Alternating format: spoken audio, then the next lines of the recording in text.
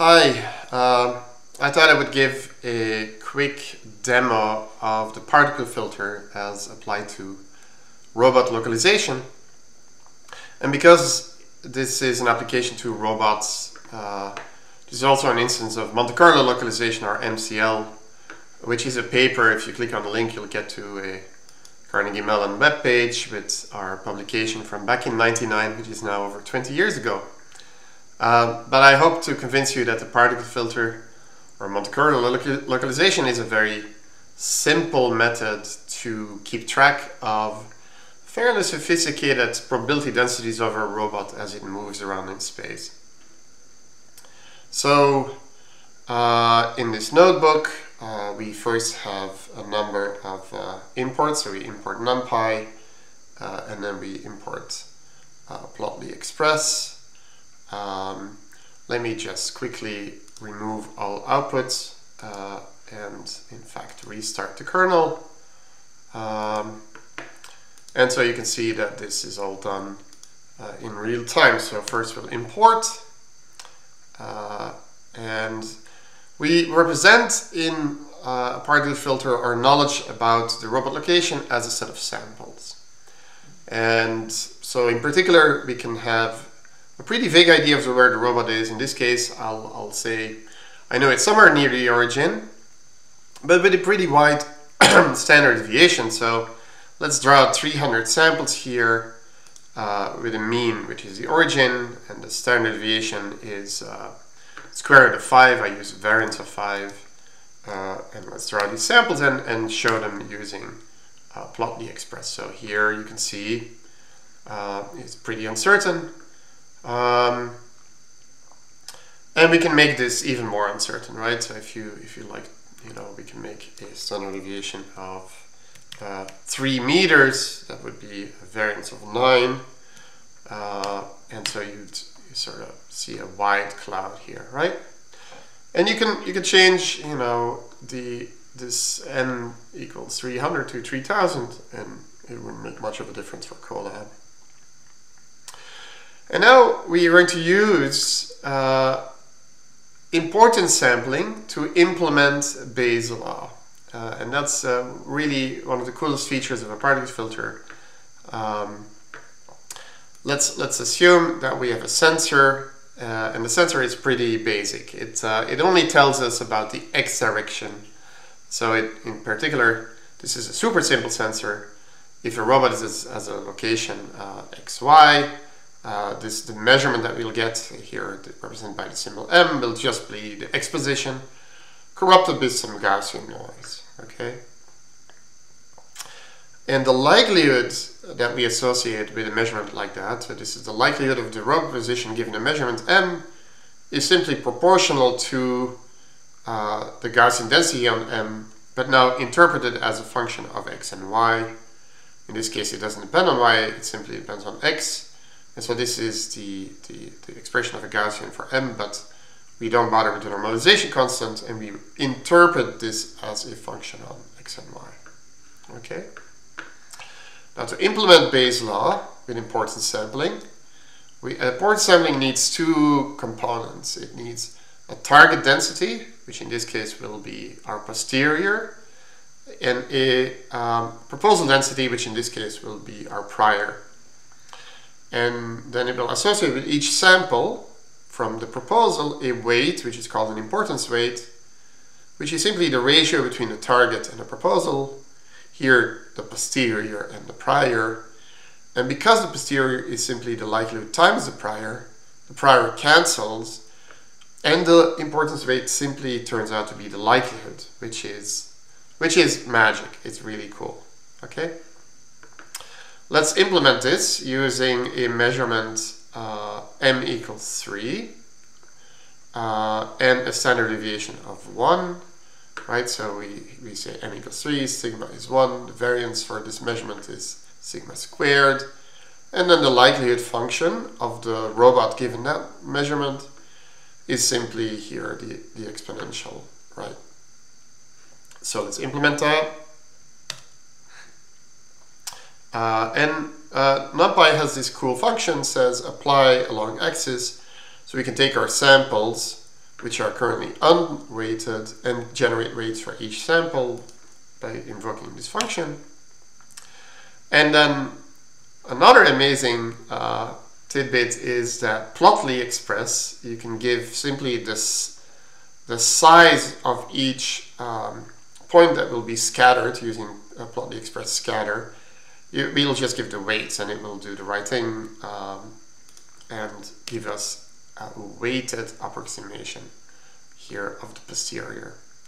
And so comparing the unweighted prior, which is pretty uninformative and we just know that we're sort of somewhere around the origin, with the weighted sample approximation of the posterior, we can see that most samples that are not consistent with the measurement are given a 0 weight, and only samples in this general vicinity of m equals 2 get a high weight. And so this visually shows, using plotly express, the weighted sample approximation to the posterior.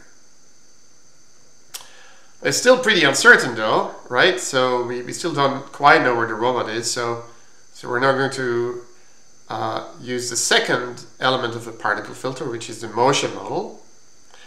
And so we're going to take every one of these samples and put them through a motion model. In this case, I use a motion model that is going to work very well together with our measurement model. Let's assume that the robot is moving around the origin in a counterclockwise fashion. And that is very easy to express, so we can say that the velocity vector is simply minus y over x with the appropriate normalization, multiplied with the magnitude of the velocity. And we can just take a couple of Euler steps, which is an integration method to simulate a differential equation forward. And we'll just use an Euler simulation forward. You can be more sophisticated about this, but if you take small steps, Euler works just fine. And let's take these, because we're pushing all the weighted samples through this prediction. You see that we'll get this spiral phenomenon here, right? Because what's happening here is we have a bunch of samples that are laid out in a sort of a line configuration, but samples that are further from the origin will move, will only move part of the arc length. Samples that are close will actually rotate much further along the circle, all with the same velocity, but because they are closer to the origin, they will just trace out more of this circle. So we get this spiral idea here, right? And that sort of shows off that with the particle filter, you can have pretty sophisticated motion models. I mean, this is quite hard to do analytically, but with a sample-based representation, we just take each sample, push it through the motion model, and the entire cloud will get this spiral form. But we didn't have to do any sort of complicated math to get that spiral, because the samples individually applying the motion model gets us that. Okie doke. So then the next thing we need to do is to incorporate a new measurement. So a particle filter is a recursive filter. So we have to get back to the beginning. We have to get back to, in the beginning we had an unweighted sample from a prior. Now we have a weighted set of samples that were all pushed through the motion model. So we'll use this handy dandy function called NP random choice to resample.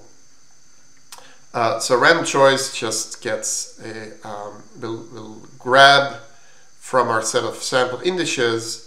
We can just give the normalized weights as the p argument, which will sample from the indices with the appropriate weight. We'll get some indices, and then we'll take the predictions and generate the samples, the unweighted samples again. So let's do that. And let's plot them.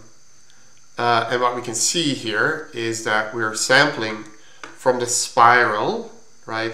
But according to the weight. So if you compare that with the weighted samples, here they all have a weight, but here, maybe some of the samples will actually have been sampled multiple times, and then other ones that had a close to zero weight will not be represented at all. And then we recurse. So now we maybe have a new measurement, say m equals 5, right? So we generate a new likelihood function. You can of course use this in a program. You can use m as an argument. Here we'll just create a new function, create new weights, and then apply.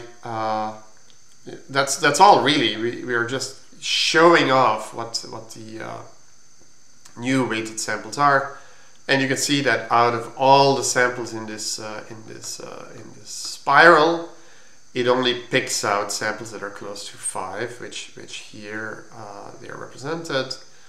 And so now we are pretty much localized. There is still some uncertainty. You could sort of see the two different modes here. But if you compare this with what we knew in the beginning, let's go all the way to the beginning. Right, so here is our prior, really everything that remained was close to 5. So if you compare this representation of our knowledge at the beginning with the representation after actually 2 measurement updates and 1 motion update, we are pretty certain now as to where the robot is. And of course, the particle filter is recursive, so now we can again apply the motion model and again apply a measurement update and keep track of where the robot is over time. I won't do that here, but the code is there available and all the elements are there. If you want to make this into a recursive filter, there's maybe 5 or 6 lines of code that really mattered. Everything else was visualization. So here are all the elements to create a particle filter of your own with a few lines of NumPy code. So I will give a link to the collab with this video. So enjoy playing with a particle filter.